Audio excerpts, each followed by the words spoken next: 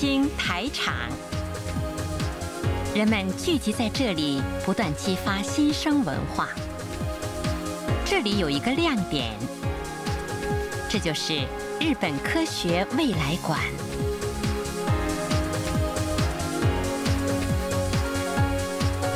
透明的玻璃幕墙显示出这里是面向所有人开放的场所。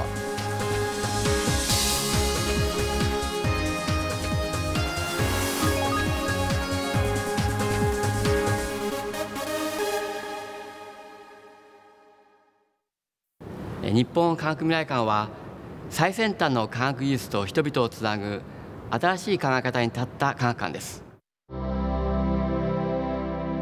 这是未来馆的标志性展品 Geo Cosmos， 从这里可以随时看到美丽的地球。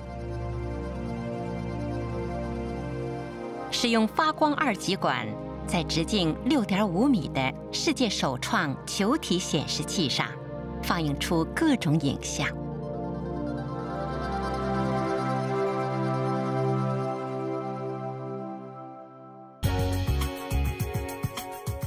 未来馆的内部分数层，在3楼和5楼常设展览的展品分4个主题，期待着大家的光临。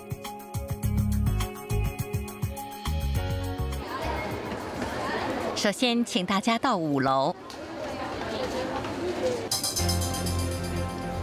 5楼有地球环境与新领域展区。这里有载人潜水调查船、深海6500的实物模型和地震的相关展示，还展示有未来馆特有的太空居住舱等，从广大范围介绍地球宇宙的相关研究。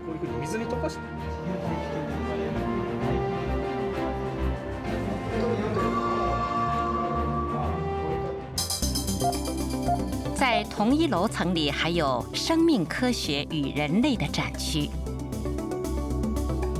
通过染色体组、大脑、医疗、生物学实验室的展示，可以接触到生命的奥秘和尖端医疗。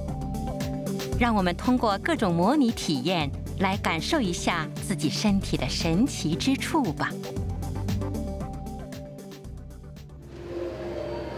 到达3楼时，也可以通过这座椭圆形桥梁绕着 Geo Cosmos 下去。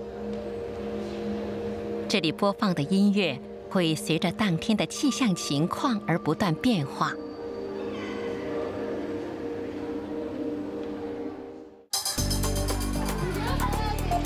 到3楼了，这里是技术革新与未来的展区。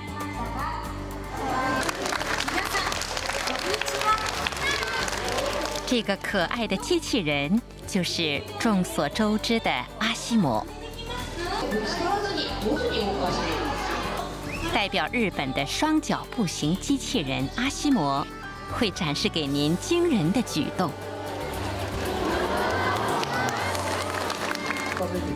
此外，还可以体验操控最先进的机器人哈鲁克2号。这是同在3楼的信息科学技术与社会的展区。通过这个互联网物理模型，可以体验电脑和网络的原理。让我们来了解一下任何事物、任何时间、任何地点、任何人都相连接的尖端信息科学技术。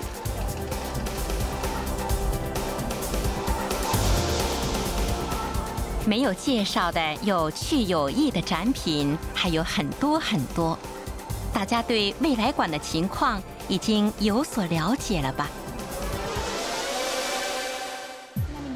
在未来馆发挥重要作用的是进行展示、解说、演示等，将尖端科学技术与来馆参观人员紧密连接在一起的科学知识宣传员。另外，欢迎大家的还有与他们一起进行展示、解说活动、帮助工作的广泛年龄层的志愿工作者。食べ物が宇宙食の中心ですね。另外，未来馆除常设展览外，还有各种活动和设施。这间实验工作室可以让我们亲身体验与尖端研究紧密相连的实验，可以欣赏到球幕电影和天象的球幕影院 Gaia。这是为提高来馆者兴趣的科学资料馆等设施。此外，未来馆举办的各种研讨会和专题讨论会，还可以与国内外著名研究人员进行交流。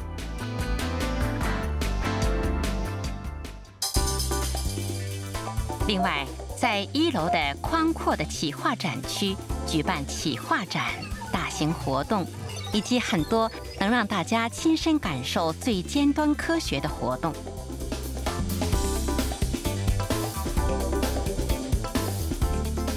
馆内的集会室、咖啡厅、餐厅等设施，为来馆的朋友们提供互相交流、接触的空間。